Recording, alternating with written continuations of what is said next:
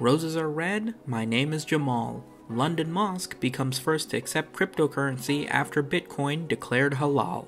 Hey, what's going on guys, and welcome back to another week of high quality meme reviews, where this week the biggest, baddest, blackest news of all, aside from the royal wedding, is Kendrick Lamar's latest concert, where he invites a white fan on stage to sing Mad City, a rap song with profanity and the N-word multiple times over, and then gets upset when she recites it in front of him using the N-word.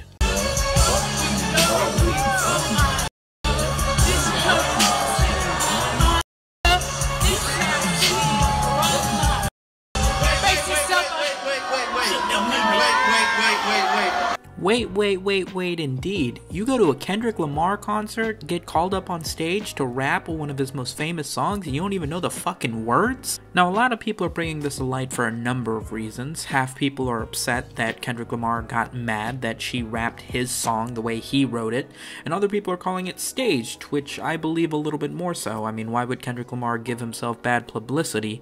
But you guys know me better than this. We're not here for the politics of it all. We're here for the spicy memes. White people when Kendrick invites them to the stage from now on. I don't know this one.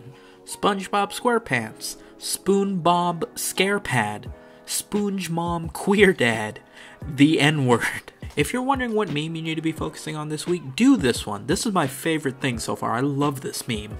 White people. White girl saying the N-word on stage. Is this Kendrick Lamar's fault? And then on the other side of the coin, Kendrick Lamar, his own fan. Is this a racist? While we're on the topic of race, the royal wedding just happened. American actress Meghan Markle just got married to Prince Harry. A black woman just got married to the Prince of England. Are you listening? 'Cause the memes are. In a world full of Nicki Minaj's, be a Meghan Markle. Hashtag royal wedding. Okay, but Meghan Markle didn't bring out the pink Lamborghini just to race with China, then take a wraith to China just to race in China. She's not a bad Trini bitch that's mixed with China with a real thick vagina that could smuggle bricks to China. I'll pass. My mixtape comes out next week, by the way. Subscribe to my channel. LOL, it's like Meghan went to every wedding vendor and said, okay, but does the service come in black? Reverend. Black. Other reverend, let's have that as a black woman, please. Cellist, yes, also black. Choir, the blackest. Top 10 things that will happen when Queen Elizabeth dies. Big Ben just fucking explodes. Priest, do you what? Harry, what, mate? Priest, do you what? Meghan, I do. Priest, right mental, isn't it? Crowd, blimey. Hey, don't crucify me over my British accent, alright? I have this like 5 in the morning right now. And if you didn't know, I live in America, where the current hot button topic is school shootings and gun control.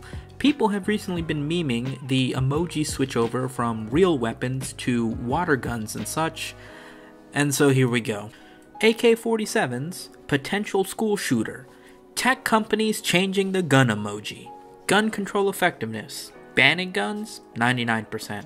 Banning schools, 99%.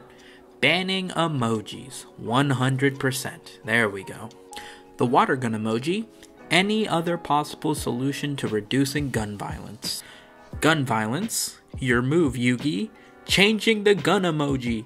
Oh no, to the shadow run. I haven't seen the show in a decade. On a related note, if this 2019 reboot of Ed and Eddie actually goes through, I'm jumping out of a fucking window. National security? Some pixels shaped like a firearm. Now this Coke and Mentos meme is actually going to be the last meme we take a look at today.